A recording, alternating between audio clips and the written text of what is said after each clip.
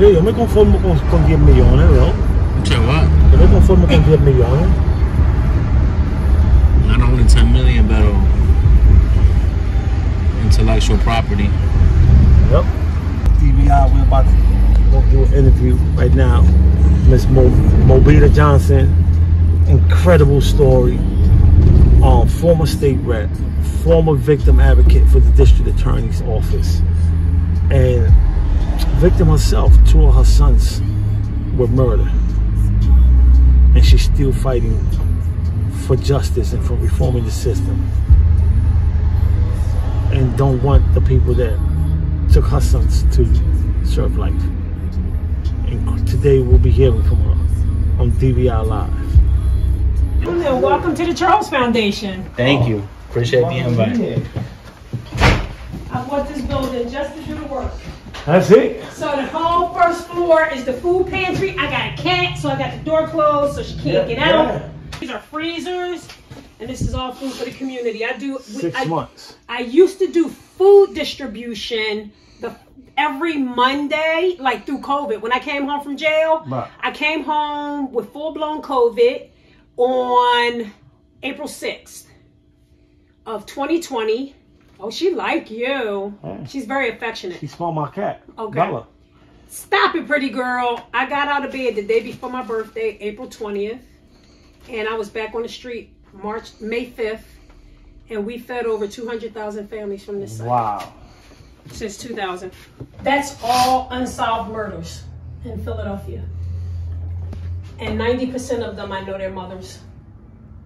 Wow. Welcome, ladies and gentlemen, to another edition of DVI Live. Today we have a very special guest. I've been trying to get on this show again since the last interview she did.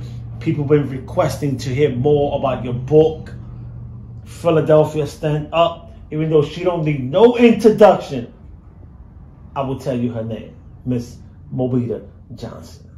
Welcome to DVI Live. Suave, the man with the plan. How you doing, Suave? I'm good. I'm good. But the question is, how you doing? A lot been going on. Your book is out. People been reading it. Positivity and resurrection, because the phoenix is a beautiful bird.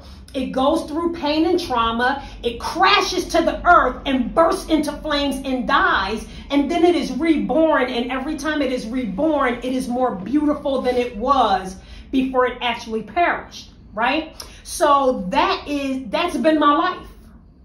Die and reborn, die and reborn, right? But also, if you see, it's a backdrop of the Philadelphia skyline, and it's a sea of blood. And on top of that is a hand with a gun. And it's the gun of choice in urban homicide, the 9mm, right? But there's been a lot of controversy about the hand that's holding the gun. The hand that's holding the gun is white. And people have actually questioned me, why is the hand white?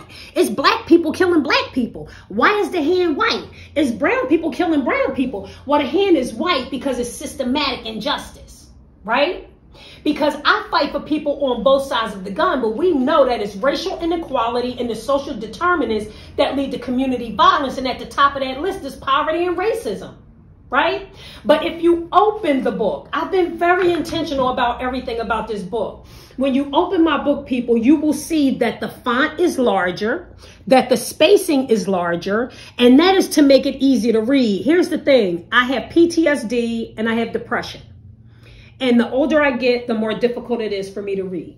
So I wanted to make the book easy for people who have difficulty reading to read it. And it's about 350 pages long, and it's really intense.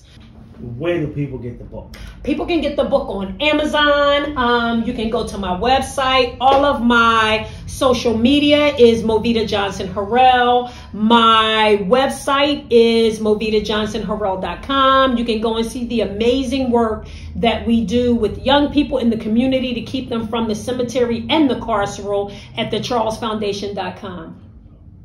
What is the next chapter in Movita's life? Oh, I'm excited. So right now, I've halted all my travel because My daughter, my 31-year-old daughter, went into end-stage renal failure at 28 years old. She needs a kidney because of her trauma when Charles was murdered in 2011. So I am in the process of giving my daughter a kidney, so I stopped my travel, but I am on an international book tour this year.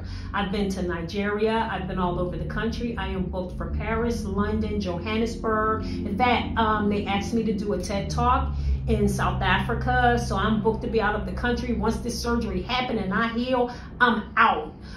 So I'm all over the country. People can follow me. You know, if you want books, if you got transitional housing programs, recovery houses, any kind of housing program that promotes people, that helps people to get their lives together, I will send you books for your program.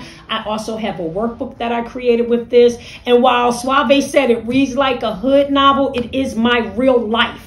This is my life, right?